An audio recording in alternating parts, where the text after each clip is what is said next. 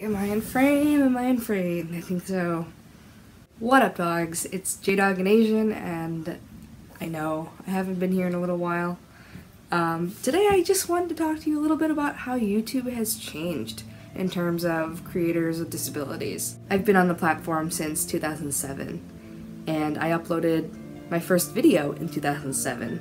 However, my first video wasn't disability related at all whatsoever. Actually, it was a video of my university, I was a freshman at the time, my undergrad marching band, their drumline doing a cadence. So that was my very first video on my other channel. But in terms of creators with disabilities, and especially creators who are blind and visually impaired, I couldn't find anyone back in 2007. I guess I was prompted to make this video because I saw Molly Burke's channel go, it doubled in size based on her collab with Casey Neistat, and it just goes to show how incredible the community has, the community has grown so much. Before it was very small. I remember back in 2007, I wanted to find YouTubers, you know, blind and visually impaired YouTubers, and it was next to impossible. Actually, funny enough, I'm friends with one of the very first YouTubers that I saw on the platform, and that channel is called JLS1115, and they kind of prompted me, not like personally to make a video, but they, you know, just the fact that they had videos out there of themselves sharing their experience kind of inspired me to make my own videos. And I know that even still to this day, 10 years later, wow. That's crazy that I've been on YouTube for 10 years. I mean, yeah, I'm small and everything, creator size, like, you know, channel size wise, but like, wow. That just blows my mind. I actually reached out to them and talked to them a little bit about their YouTube experience. And this is in regards to JLS1115, and I just really thought it was kind of neat that we got to reconnect on social media. And then fast forward to today, and there are so many blind and visually impaired and, you know, other creators with disabilities. I love that. I love that.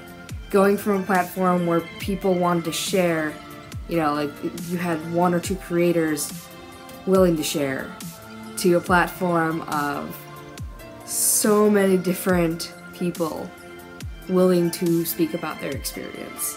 And I also wanted to congratulate Molly Burke for, you know, surpassing 100K on her channel. That's freaking awesome, Molly. It's awesome how it grew overnight. I'm really super happy for you.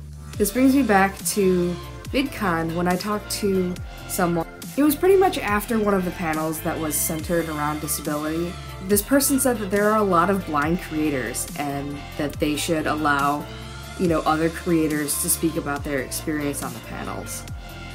So that goes to show that in the blind community alone, we have grown. We have grown from, yeah, myself, who has like a little over 100 subscribers. I think it's 150 now. Hi, new guys, new gals, new non-binary folks. So speaking of like new subscribers, hello, nice to meet you. I'm J-Dog and Asian. I'm excited to continue making content, and I'm gonna be doing something pretty exciting. But like I said, our community has grown so much, and the community that I happen to identify with is, you know, the Asian American community. It just goes to show that there are so many blind and visually impaired folks on this platform now, and that just blows my mind. There are people who are like, how do you do this? How do you do that? You just do it. You find avenues to speak to your audience and interact with them in a way that, you know, everyone can enjoy.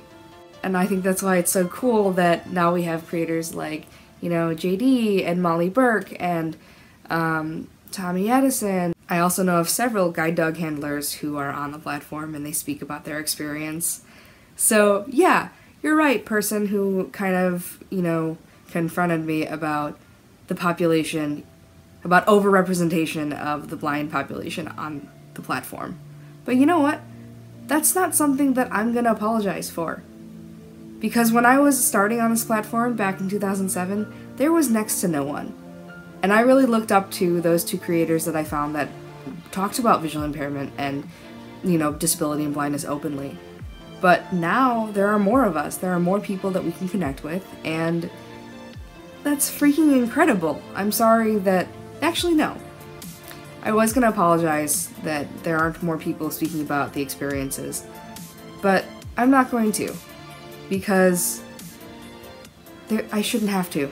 I'm proud that there are blind and visually impaired creators on this platform. I'm proud that we find avenues to edit our videos and to work it out to where we can do this independently. I don't know where I was going with this video. I just knew that I wanted to sit down and talk about just how much this platform has changed and how much disability is really being discussed. If Casey Neistat can highlight, you know, just one person, it sheds light on the entire community. Yeah, that's all the things and stuff that I want to talk about. I think I made sense. Next video, you know, I already recorded this video once, but in the next video, I'm going to be tackling, ta-da, nuclear ramen noodles, and I'm going to be answering a question sent to me by JD, which I'm super excited about, and it'll be kind of like, whoa, personal type things. Not that this channel isn't already about something personal. Anyway, thanks so much for joining me for this video, and I will talk to you all later. Please consider subscribing and hit that notification bell for more videos.